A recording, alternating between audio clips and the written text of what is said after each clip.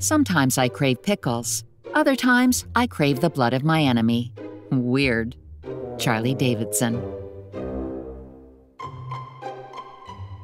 There was a dead tax attorney in my closet, sobbing uncontrollably into the hem of her blouse. She'd been there a few days now. It made getting dressed in the morning awkward. I would have avoided her altogether if I could, but it was my only closet, and it was microscopic. Tough to ignore chance encounters. There was just no way of knowing her cause of death without talking to her, and God knew I tried to do that on several occasions.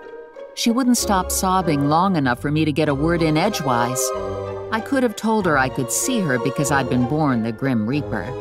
I could have told her I'd help her find whoever did this. I could have told her she could cross through me whenever she was ready to see her family, those who had passed before her. Most people who died went either north or south immediately following their deaths, but some stayed behind. Many had unfinished business of some kind, just like the ghosts and spirits in folk tales.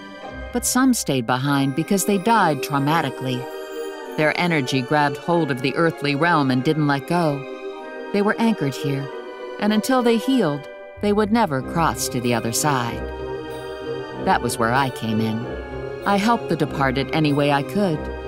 I found their killers, righted their wrongs, sent messages to their loved ones, all so they could heal and cross to the other side, which they then did through me, through my light.